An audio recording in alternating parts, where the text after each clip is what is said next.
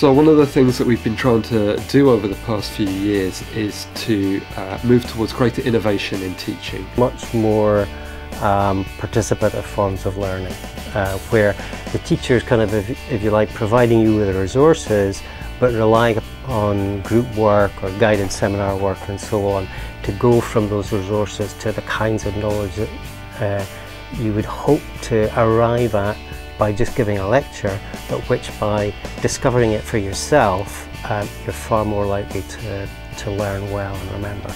We have a 2-hour lecture format, which is great because it means we've got the potential to do all sorts of different things.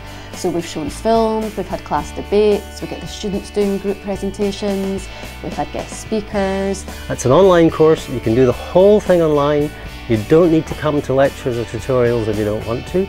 On the other hand, if you need the support that you get from lectures and tutorials, they're there. You have a course that is entirely peer assessed, it's entirely based on students going out and working in groups doing fieldwork style projects. So one of the things that we've tried to do in rethinking the way we assess the courses that are taught is to move away from our traditional reliance on simply exams and essays, and to think about skills that might be useful to students once they've left university, once they've entered the world of work. They wrote a policy brief which had to be presented in the style that it would be if you worked for the OECD or the ILO or somebody like that, and that was part of the assessment criteria, how professional it looked and how well the data was actually presented to have visual impact. And then the assessment is to have a 12-minute presentation, which is a research-based presentation, so they use all their skills in PowerPoint and projection, that sort of thing.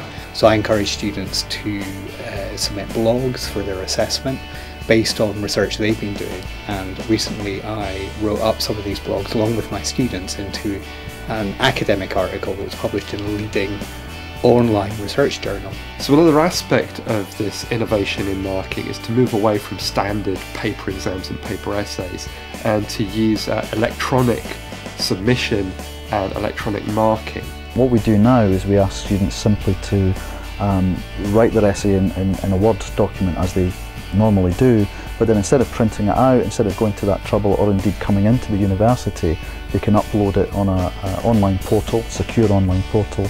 We then read and mark that electronically and return it with comments and a mark electronically. And then that portfolio can also be used to show to prospective employers in the future.